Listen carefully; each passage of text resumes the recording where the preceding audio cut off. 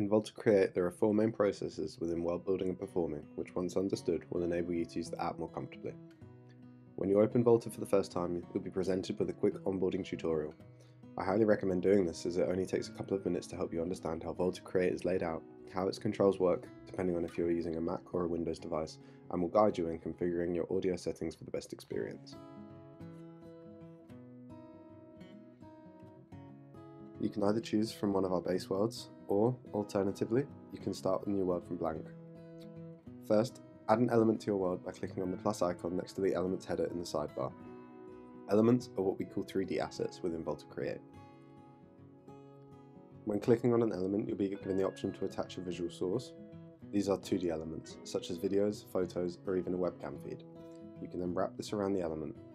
We support Siphon, Spout, as well as NDI, so you can use programs like Touch Designer and Resolume as a source if that's your preference.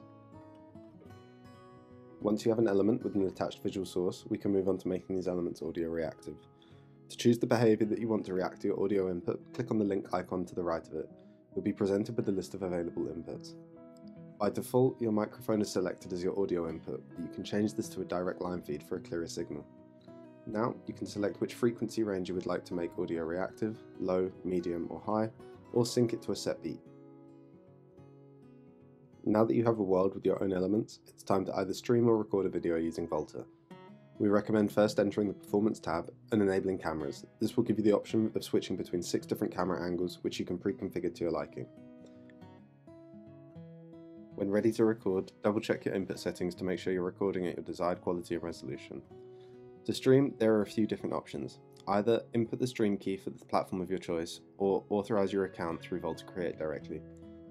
Then, all you need to do is click Start Streaming, and you'll be streaming directly from Volta to the platform of your choice.